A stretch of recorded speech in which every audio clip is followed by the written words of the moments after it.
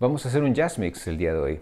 Los jazz mix son estos episodios donde no hago una reseña específica sobre un disco, donde no hablo de un tema en concreto, sino que son varios los temas por los que voy pasando de acuerdo a la contingencia, de acuerdo a lo que ocurre actualmente o lo que me ocurre actualmente. Mi nombre es Guido y estás en Surcos de Jazz. Vamos a comentar un par de cosas primero. El Picture of Head, que salió en Tom Poet, yo hace un tiempo hablé respecto a este disco y celebré que saldría en Tom Poet. No lo compré inmediatamente porque tengo esta edición en Compact Disc y la verdad es que estamos en un periodo en el que hay que seleccionar muy bien qué es lo que uno compra porque los discos no están baratos. Finalmente he sabido que por primera vez hay problemas evidentes en una edición Tom Poet y consistentes. En el lado B hay spots, hay lugares donde salta el disco y eso es por un problema en el corte, que genéricamente se le llama que está cortado demasiado caliente, pero es una expresión que realmente no aclara qué es lo que pasa. En este caso, muy probablemente el surco está demasiado superficial y si el brazo no está bien calibrado, salta. Más allá de que el prensado está muy bien. El problema es que ese tipo de anomalías son consistentes dentro de toda la edición. Ni siquiera, porque están, imagínense, están en las partes metálicas. O sea, toda esa edición tiene ese defecto. No sé si se puede corregir ex post, ¿vale? Tal vez en la parte, en la madre metálica, no lo sé. Pero bueno, está esa situación y veremos si toma alguna medida Blue Note sobre aquello. Saldrá un Blue Note Classic, porque salió el calendario de Blue Note Classic de 2023 ya, y creo que está incluso en preventa este disco que es San Francisco de Bobby Hutcherson. No es ya Bobby Hutcherson en su periodo de esplendor.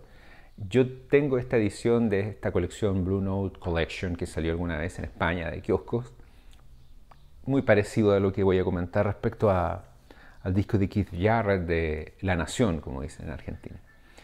En aquel tiempo salía el Compact Disc, están todos esta colección en esta tonalidad azul. No había otra manera tampoco de escuchar la música, así que...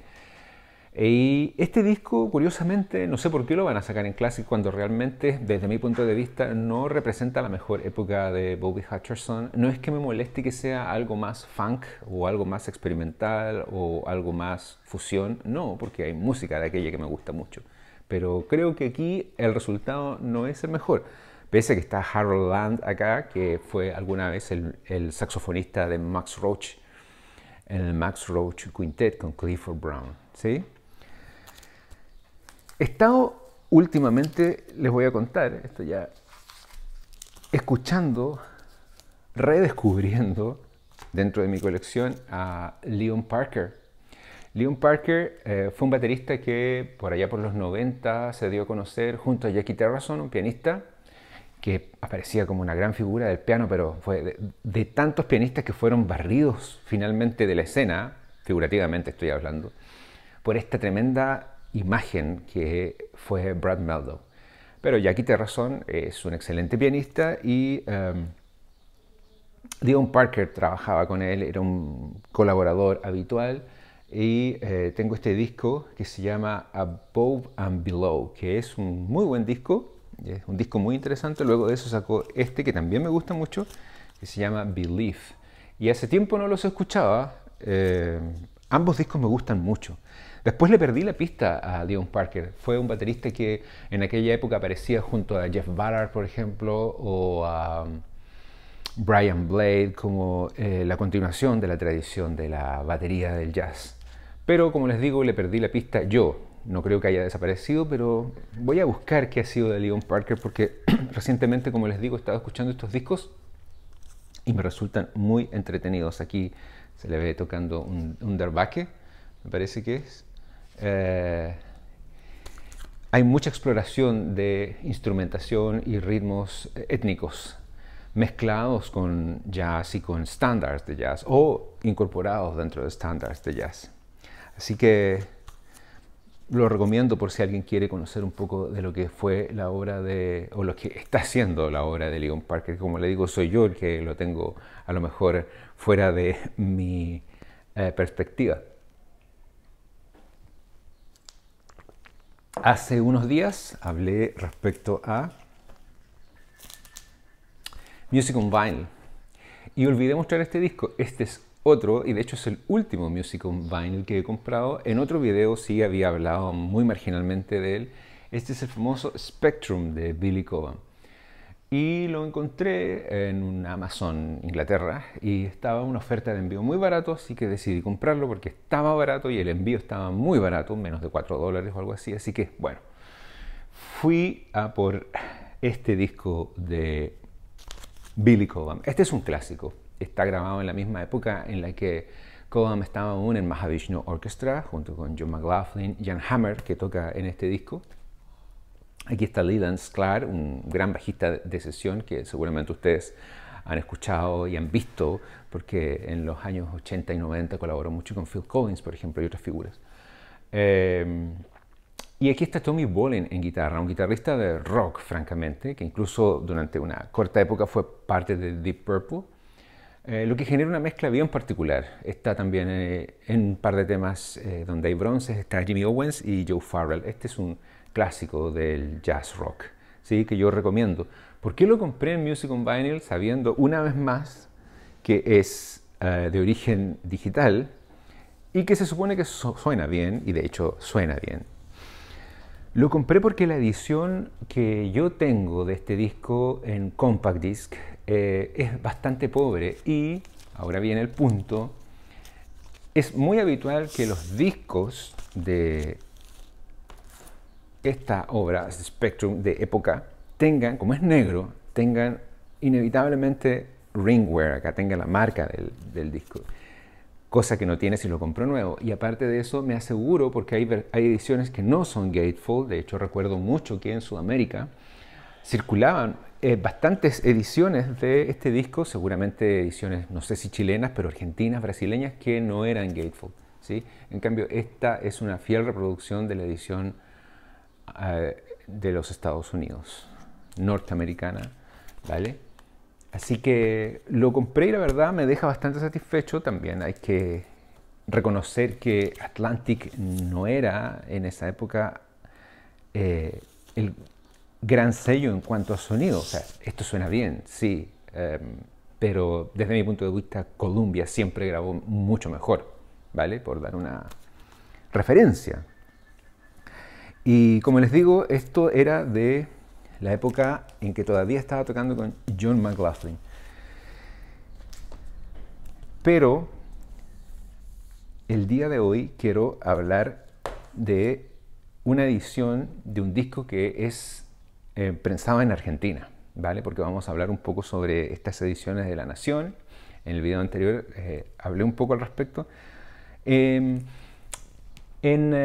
Argentina, desde hace algunos años ya, por ahí 2016 creo, se desarrolló una planta de prensado que ha tenido mucho éxito, que se llama Laserdisc, y asociado a Laserdisc existe una editora que se llama Plaza Independencia Música. Hay una integración vertical ahí muy parecido a lo que hizo Chad Kassem con su planta QRP. Claro, él partió desde la editora inicialmente, que fue Analog Productions, y luego estableció su planta de prensado QRP. Bueno, aquí tuvimos la planta de prensado en Argentina y luego de eso es la editora que se llama Plaza Independencia Música. Esta planta de prensado es una de las más grandes de Sudamérica.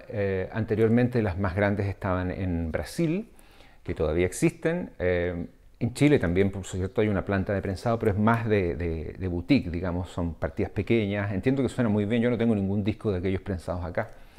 Pero lo que hace Laserdisc es muy masivo, ¿sí? Es una suerte de GZ de Sudamérica, porque ha establecido convenios con diversos sellos, con los tres grandes sellos, digamos, con Sony, con Universal Music y con Warner, WEA, para reproducir discos que son los discos que habitualmente están nuevos circulando por supermercados o tiendas de retail en el cono sur, ¿sí? Y aquí en Chile hay mucha venta de discos que están prensados en Argentina. que tienen otro valor, más económico, ¿sí? Además de poder accederse acá a las ediciones, a reediciones de los Estados Unidos, es posible tener esta alternativa. Y se dio que este año 2022 en Argentina, Plaza Independencia Música hizo un convenio, por lo visto, con el diario La Nación para sacar discos de jazz. Esto lo venía haciendo desde hace un tiempo, sacar discos junto con el diario La Nación de unas obras determinadas. No sé de quién es la curatoría en general para esto, pero dentro de las obras que ha sacado tenemos exclusivamente un catálogo WIA, ¿sí? El convenio fue con WIA, con Warner. Así que hay de Atlantic, hay de Vortex, hay de Warner propiamente tal, Electra, más o menos aquello es de lo que se puede encontrar en esta discoteca de jazz que fue saliendo, no sé si semanalmente, mensualmente, lo desconozco. Y aquí en Chile también se pueden conseguir, ahora ex post, es decir, no comprando el diario. Y está esta colección, aquí hay una distribución también de Plaza Música, se llama sencillamente aquí en Chile. Los discos son bastante más económicos, digamos, en general la mitad de lo que cuesta un disco, o menos de la mitad de lo que cuesta un disco, una reedición americana, y un tercio de lo que cuesta una reedición audiófila.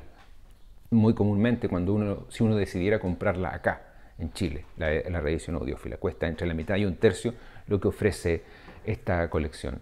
Ahora la pregunta, ¿es aquello audiófilo? Bueno, entre los discos está ¿sí? Entre los discos que aparecen. Esto no es de La Nación, esta es la primera edición americana de Belo Horizonte, un disco de John McLaughlin, que también, bueno, fue el líder de Mahavishnu Orchestra. Este disco ya es del 80, 81, por ahí, grabado en Francia con un grupo de músicos de aquel país, dado que estableció cierta relación McLaughlin con personas de Francia. Y este disco también aparece en la colección aquella, pero en el caso mío yo lo compré aquí en Chile y quería mostrarlo. ¿Por qué? Porque quiero aprovechar de hacer una pequeña promo a Vinilos Octopus, ¿sí? Que es una tienda, digamos, creo que vende por Instagram, se llama Vinilos Octopus, y está en las ferias de vinilo que circulan por el sur de Chile habitualmente. Y este disco yo lo veía una y otra vez, el disco me miraba a mí, McLaughlin me miraba a mí, y en algún momento decidí comprarlo. Estaba en general a un precio conveniente y el disco está pero increíble. Y lo mismo con otros discos que he ido, de hecho no voy a la feria con intención de comprar un disco, y siempre en Vinilos Octopus encuentro uno o dos discos que me llaman la atención. Y en general están en muy buen estado, hay ediciones japonesas, lo que tienen edición original, como les digo, esto es es increíble el estado en el que está. Bueno, esto también salió en la colección de La Nación. Me gustaría hacer una comparación, pero la verdad no voy a comprar seguramente el de La Nación.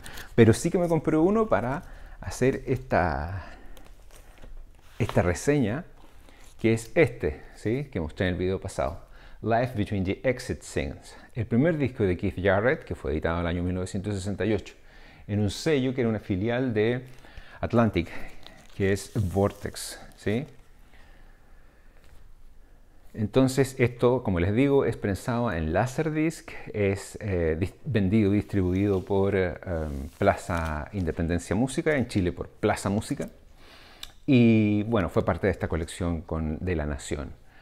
Y a mí me interesó saber, porque es bastante popular. Ocurre que en Argentina, por las condiciones que hay en el país, es muy difícil acceder a ediciones nuevas, a discos nuevos, importados. Por lo tanto, yo creo que un enorme porcentaje del mercado de lo que existe en discos nuevos en Argentina es a partir de prensados en Laserdisc, distribuidos muchas veces por Plaza Independencia, o no, sino que por las distribuidoras de los sellos con las que tiene convenio Laserdisc. En el caso de Warner, específicamente para el jazz, la distribución es de ellos específicamente, ¿sí? De Plaza Independencia Música. Y bueno, ¿qué puedo decir al respecto?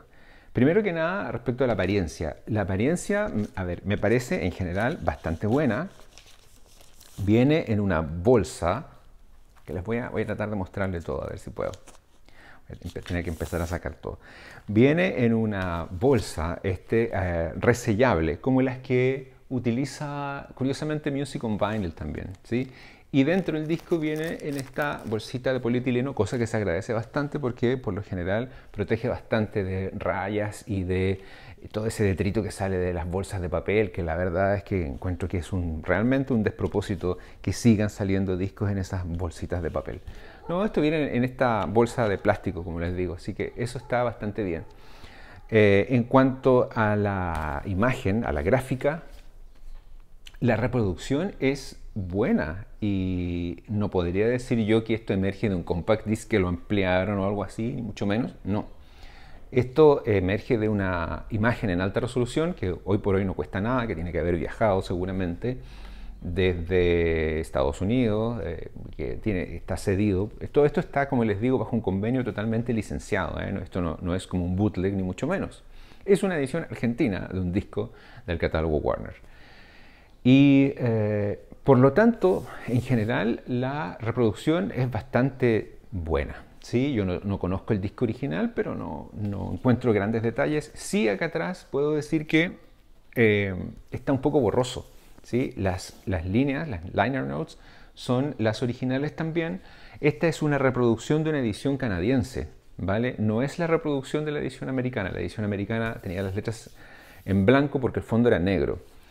Y la galleta tiene una galleta también que es una reproducción de la edición que menciono yo, de la edición canadiense, ¿vale? Se agradece, si ven, yo ya le saqué el código de barras y lo puse aquí.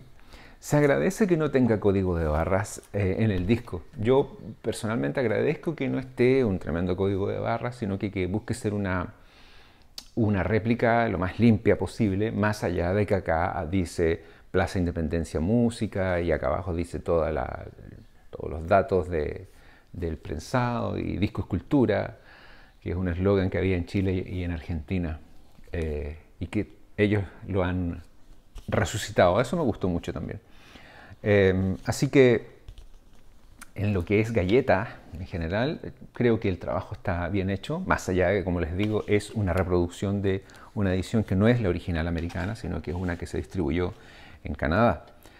¿Qué más les cuento respecto a esto? El vinilo es de 180 gramos, ¿sí? Eso no tiene ninguna injerencia en el sonido realmente.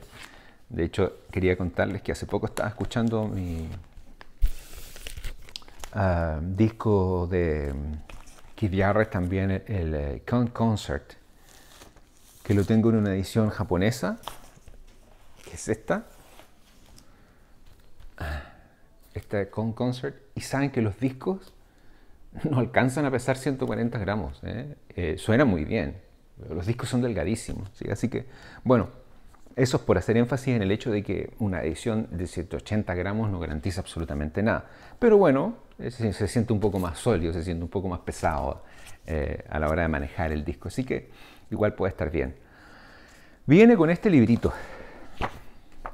Viene con este folleto. Todos vienen con este folleto en blanco y negro, con algunas fotografías de la época, la mayor parte no de la época, y un comentario de un autor que son personas que entiendo que escriben en la revista Rolling Stones.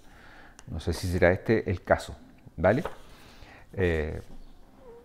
Desde mi punto de vista, tal vez para un efecto de coleccionismo específico puede tener sentido esto, pero no reviste para mí gran relevancia el folletito con el que viene. Obviamente lo voy a conservar, sí, y está bien tener tiene más impresiones, tiene más puntos de vista que datos formales el comentario que hay ahí.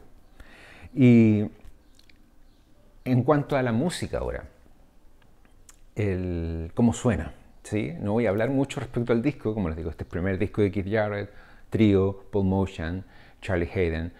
Paul Motian, que había sido no hace mucho tiempo el baterista de Bill Evans en el trío con Scott LaFaro, Charlie Haden, el contrabajista de Ornette Coleman en los discos clásicos de fines de los 50 y principios de los 60. Música muy buena, ¿sí? Música muy buena. Ya se perfilaba indudablemente el Jarrett del futuro. ¿Cómo suena esto? Esto no suena mal. Se asume y se entiende que es digital, obviamente, pero no suena mal. ¿Suena muy digital? No suena muy digital. Esto me da la impresión de que fuera a partir de un archivo en alta resolución, como lo que hace Music on Vinyl. La masterización que hay, yo me imagino que es una masterización digital hecho por un software, ¿sí? Y eso hace, por lo menos en este caso, que se pierda bastante profundidad sobre todo en el contrabajo y en la parte baja de frecuencias, ¿sí? El disco tiende a estar demasiado agudo en general, como disco japonés dirán algunos.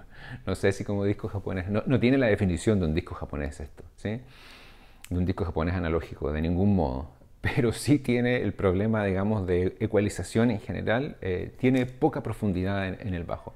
La batería, los platillos de Paul Motion se escuchan bastante bien y el piano no se siente forzadamente digital tampoco. ¿Qué más les cuento del sonido? Yo creo que eso, en general, el sonido es en general satisfactorio, tiene bastante hiss, pero mucho de lo que hacía Atlantic en ese tiempo tiene bastante hiss y yo creo que eso es algo que quedó finalmente en el archivo, a partir de las cintas, que quedó en el archivo de alta resolución que circula con esto. Music on Vinyl sacó una edición de esto hace algunos años. No sé qué puede tener que ver, a lo mejor en cuanto a sonido, sería interesante compararlo y por cierto con la edición original. Pero bueno, yo no tengo la edición original de este disco, por eso lo compré. Y finalmente el prensado. Este es un prensaje que tiene sus limitaciones. Yo creo que es como un GZ en un mal día. No es de calidad audiófila, tiene demasiados pops y clics gratuitos.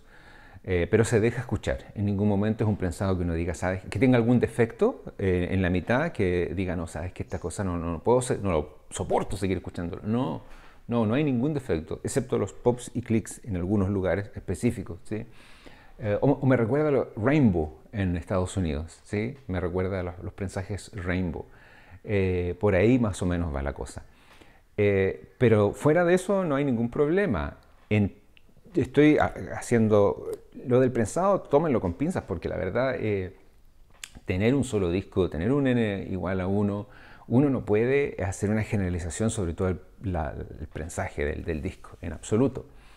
Pero he sabido que ha habido problemas en relación al prensaje de estos discos, pero este no tiene severos problemas. El punto es que por el precio, porque la verdad es que en Chile se venden también, como les digo, a la mitad de lo que cuesta más o menos a la mitad de lo que cuesta un Blue Note Classic, ¿sí? O un Original Jazz Classics, por ahí, o un poco menos de la mitad.